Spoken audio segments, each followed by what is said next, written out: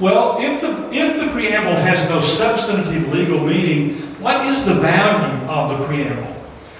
Here it is. It specifies the purposes for which the Constitution exists. And that was the purpose of it. The Constitution in its entirety was completed, and Governor Morris wrote an introductory statement which said, this is why this document exists, and he also said, this is what's in the document. The preamble distills the values in the Constitution itself. And by the way, any word up here that's in red and underlined goes in the blank. Okay, on your notes. So if you see a red underlined word, that should go in the blank if we have them lined up properly. So what the preamble did is it said, okay, here's why we wrote this document, and here's what's in it, in one paragraph. So it's really interesting to take it apart for that reason. What document of agreement did the Constitution itself replace?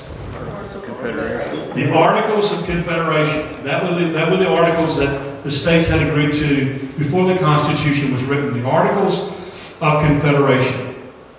In fact, they had a preamble. Let me read that preamble to you.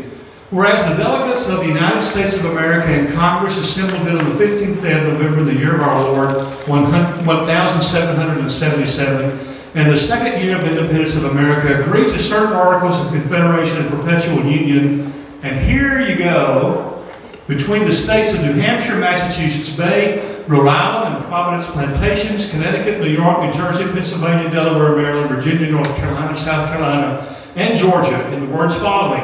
What really stands out to you? What's notable about this preamble? Providence Plantations. Yeah.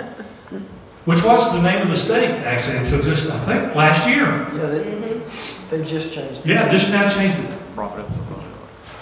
What's notable about this preamble? It's between the states. It is between the states. Between the states. Notice that, okay? Article 3 of the Articles of Confederation. The said states hereby severally enter into a firm league of friendship with each other. What's the word there?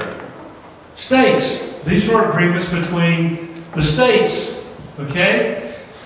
This agreement was among states, not people. And the military and protection and the liberties to be secured were secured for the states as separate sovereign entities. So, with that understanding, when they wrote the preamble to the Constitution, what would you guess were the most radical words in the preamble? In fact, it turned out to be the most radical words in the whole Constitution.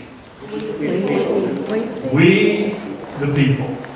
And I will tell you, the most intense debate was over those three words. We,